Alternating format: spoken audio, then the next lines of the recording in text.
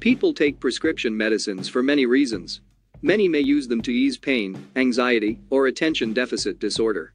Many use these possibly addictive medicines correctly. But some people end up abusing them. Prescription medicine abuse or misuse is when the medicine is used in a way other than prescribed by a healthcare provider. The goal of using the medicine becomes about the experience or feeling that it causes. In some cases, people may abuse medicines that aren't prescribed to them. They may get them from friends or family. Or they may buy them illegally from someone else. The number of teens and young adults ages 12 to 25 who abuse prescription painkillers has more than tripled since the mid-1990s. Here is a Q&A about prescription medicine addiction. It can help you or a loved one seek help if needed. First question. What medicines are the most likely to be abused? Here are 3 kinds of medicines most likely to be abused without a prescription. 1. Opioids. These are for pain relief. They include morphine, codeine, and medicines that contain hydrocodone, oxycodone, and fentanyl. 2. Tranquilizers. These are for anxiety and sleep disorders. A few examples are alprazolam and diazepam. 3. Stimulants. These are for narcolepsy and attention deficit or hyperactivity disorder. Examples of stimulants include amphetamine, dextroamphetamine, and methylphenidate. Second question. What are the symptoms of prescription addiction?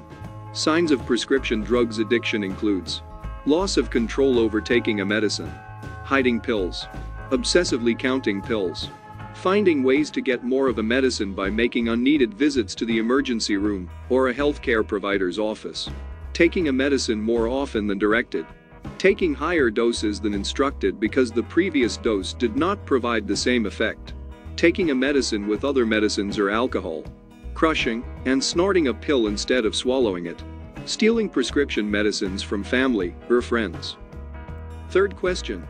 Who is at risk for prescription medicine addiction? The fact is, both men and women abuse prescription medicines at about the same rate. But women are twice as likely to become addicted as men.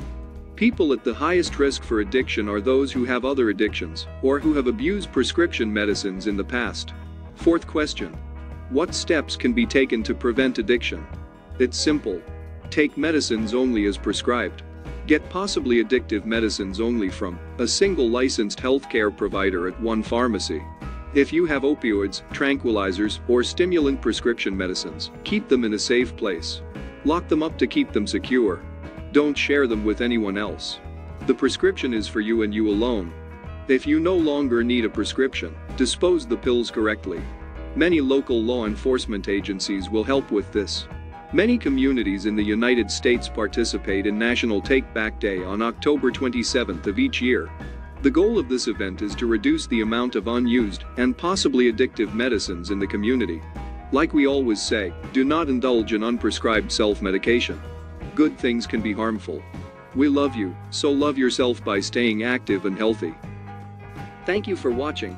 Please like, share and subscribe for more amazing and informative videos. Peace and love.